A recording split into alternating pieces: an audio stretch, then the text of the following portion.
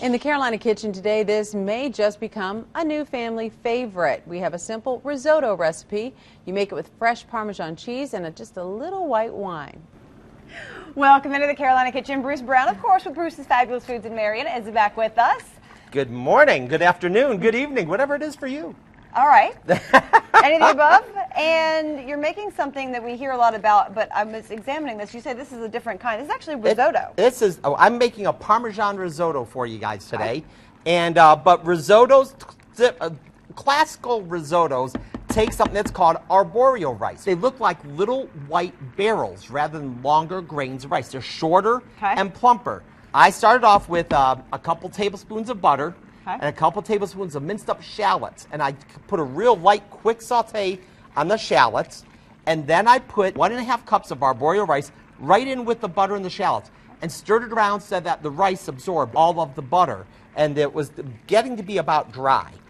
Once that started, I put in 1/2 cup of a dry white wine and stirred around. And you will notice that it starts to boil and simmer. And the rice absorbs the water and the liquids that you add to it. So the thing is that you don't want to add all of the water and all of everything at the same time. Arborio rice, the longer it cooks, the more it absorbs slowly, the more starches and the creamier it becomes. So it gives off the starches and everything to make almost like a little bit of its own sauce. So we've got, so I went ahead and put in the 1/2 cup of white wine, and then I just put in really hot water. You don't want to use cold water. Hot water out of your coffee maker. If you have a coffee maker, you just brew a pot of hot water. That's the best. That's the right temperature right there. I will just go ahead and just put in 1/2 cup at a time of the water and stir it through, and it will slowly absorb until once you have it cooking for about 20 minutes, it'll become al dente. You don't have to constantly stir it. A lot of people think, oh, I have to be there stirring it for 20 minutes. No, just keep an eye on it. Make sure nothing sticks to the bottom. Make sure nothing scorches.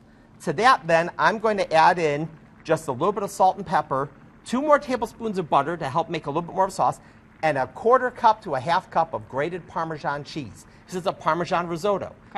It's a little more labor intensive than what you might be accustomed to for a side dish to go with your meal at night.